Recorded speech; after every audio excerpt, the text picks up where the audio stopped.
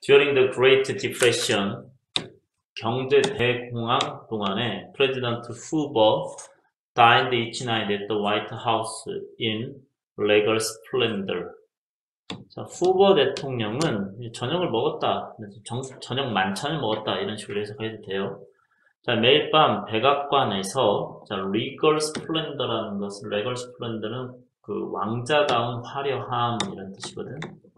왕자다운 화려함. 근데 여기서는 그냥 국가 원수답게 이런 뜻이야.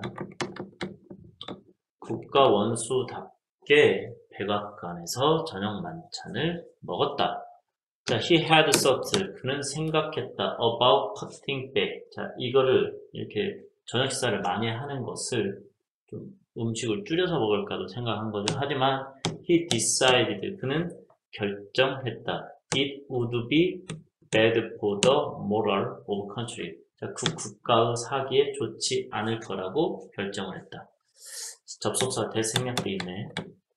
If she changed the custom one bit. 만약 그가 그 관습을 이렇게 계속 저녁 먹는 습관을 약간 바꾼다면 it would seem a sign of lost confidence. 자, 그것은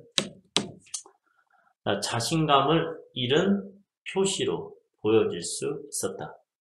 그래서 each evening, 매일 밤 저녁에 후버 entered the dining room. 후버는 식당으로 들어갔다. 이거는 뭐뭇을 입은, 이게 블랙타이니까는 검정색 넥타이를 차고 들어갔다. 자, 뭐 할 준비를 하고서 consume이라는 건 소비하다가 아니고 이때는 그냥 먹다 이런 뜻이야.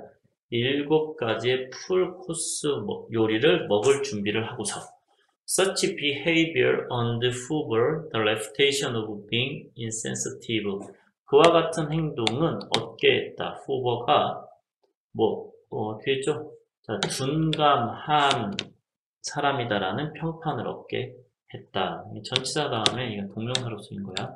insensitive는 민감하지 않으니까 둔감한으로 해석하시면 되고. 자, rumors that circulated around him were as painful as they were absurd. 자, 소문들인데 주격 관계대명사를 꾸며주고 있죠. 그 주변에서 돌았던 소문들은 복수니까 맞네. 자, 뭐뭐만큼이나 고통스러워서 그것이 그 소문들이 터무니없는 이런 뜻이죠. 터무니없는 것만큼이나 고통스러웠다 뜻이야. 자, it was said. 자, 그 소문들은 이렇게 말해졌지. 예를 들어서 that dogs instinctively disliked him. 자, 개들도 본능적으로 그를 싫어했다. 또 that roses wilted in his hands. 장미도 그의 손에서는 시들어 버렸다. That he had ordered the kidnapping and murder of Charles Lindbergh's infant son in 1932. 자, 그가 명령했다지. 뭐를? 유괴를 명령했고 살인을 명령했다고. 찰스 린든버그의 어린 아이를 1932년에. 자, 이해를 낼 때 실제로 후버 was doing. 후버는 하고 있었다. 모든 것들을 잘 분석해야 돼. 그가 할 수 있는 모든 것들 해가지고 여기 지금 일반 동사 두가 생략됐어. 그래야지만이 그는 했다. 모든 것을 앞으로 가서 목적격 관계대명사 대시 생략된 거잖아. 그가 할 수 있는 모든 것들을 했다. 이렇게 나와야 되겠죠?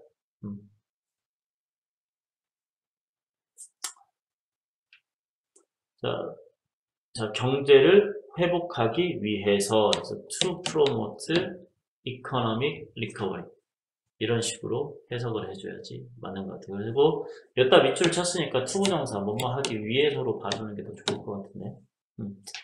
자, 여전히 그는 근데 비난을 받았다. 이렇게 되겠죠. 답은 5번이 됩니다.